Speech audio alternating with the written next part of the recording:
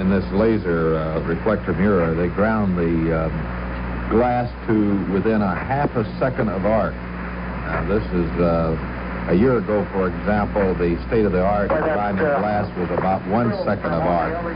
So it's extremely accurate. Now, if you want to go in figuring out that, you can figure out the millionths of degree of span that you have and accuracy of going out and coming back, and it's really accurate. It looks like down here.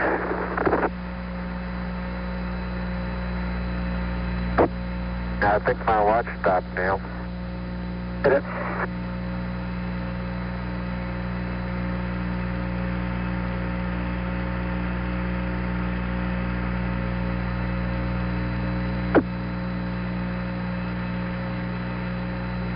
No, it didn't either. Second hand.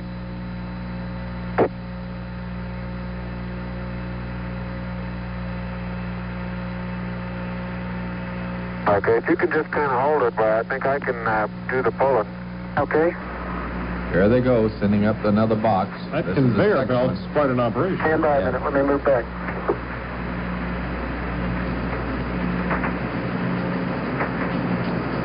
Armstrong now moving back away from the lunar module with his end of this conveyor belt. As it was so aptly described a little while ago, it's much like a clothesline contraption set up on a pulley. Easy on the hatch now. But instead of clothes, lunar rocks are being cranked right up to the hatch. Okay, I'll get it there. In the lunar module, and astronaut Aldrin is standing there to retrieve them. Place the rock boxes, etc. inside. Just a second. Fasten them down. And a little more. Preparation for the ascent stage of the lunar module to lift off tomorrow.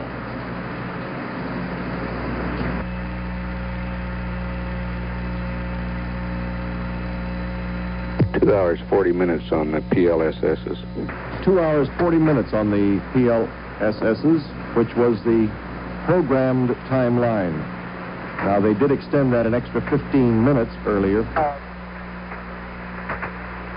Buzz? Okay, it's unhooked. How about that package out of your sleeve? Get that? No. Okay, I'll get it. I'll get up there.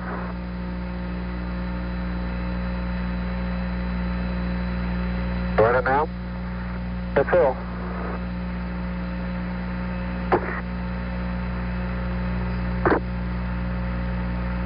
Okay? Okay. Armstrong now at the ladder.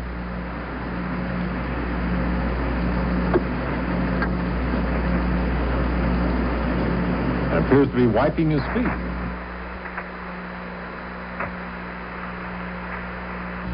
Neil, this is Houston. Did you get the Hasselblad magazine? This is Houston. Did you get the Hasselblad magazine? Yes, I did. And we got about, I'd say, 20 pounds of carefully selected, if not documented, samples. Houston, roger. Well done. Out. At the second box.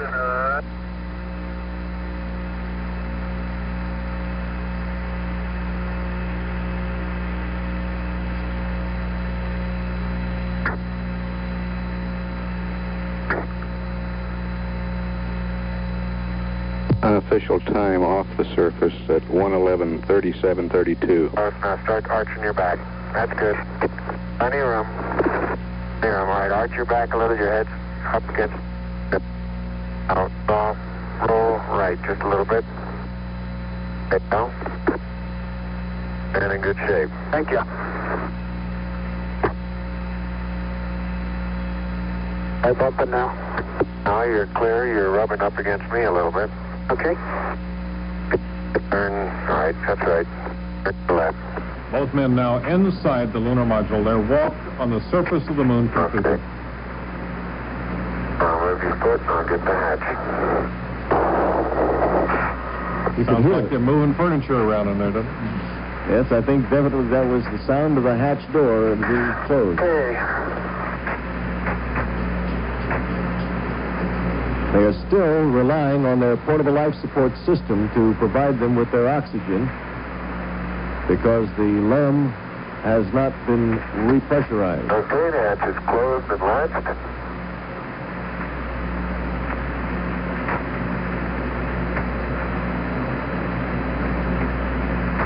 And verified secure. Okay. Once again, the picture we see is lifeless. We cannot see the men inside. Now we close the feedwater valve.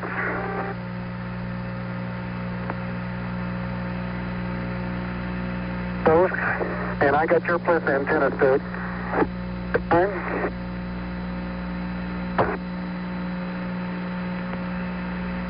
Okay, feedwater valve's closed.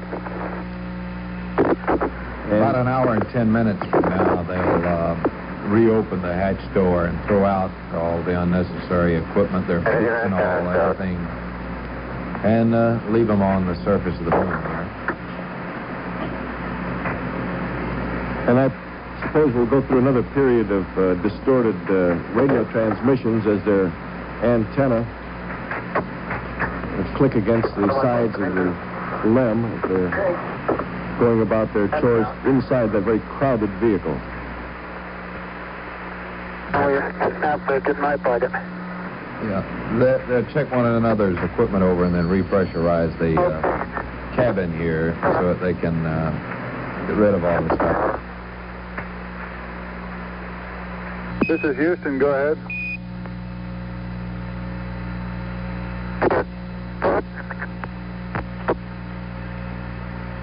You're cutting out, Neil. You're not readable. I understand you said something about contingency sample container on the ascent engine.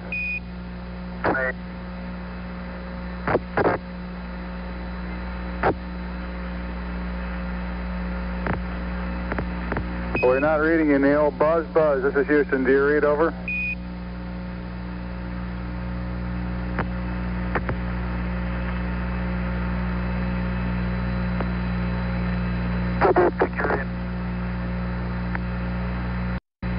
Tranquility Base, this is Houston. We're reading neither one of you, but standing by. Well, they were having that trouble inside a while ago, bumping against metal. Apparently, they're maneuvering around now, getting all set up to repressurize.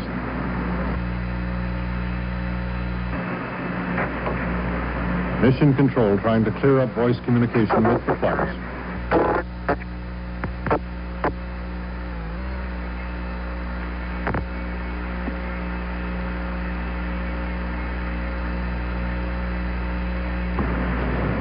They spent 2 hours, 13 minutes, 12 seconds.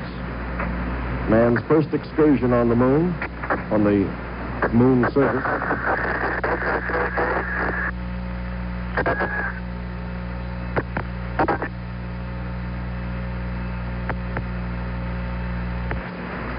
Both astronauts now back inside LEM. There is a communications difficulty now between the astronauts and Mission Control.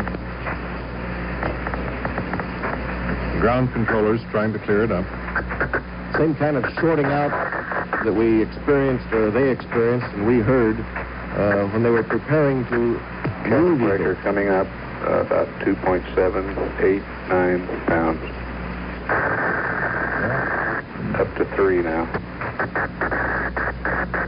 We know everything is working inside.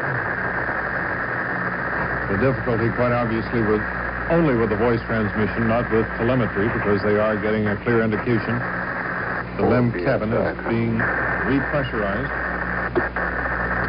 Once they get the cabin repressurized and can discard their portable life support garments, why then they will be back on the internal communication systems of Eagle, and that communication problem should be cleared up.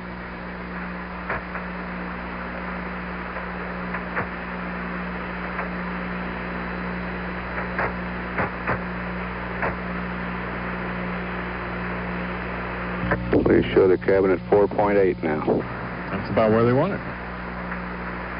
You were talking a while ago about what a lifeless picture that is there without the astronauts in it. It is. The American flag on the moon surface there doesn't move at all. Airless. Nothing. and how quickly we got used to the fact that they were there, and to just accept as almost commonplace human movement around the surface of that forbidding and barren and desolate-looking stretch of desert.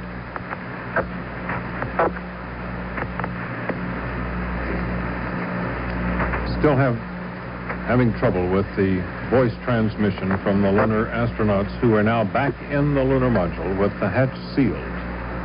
The lunar module cabin being repressurized. But as yet, no voice transmission because the signal breaks up.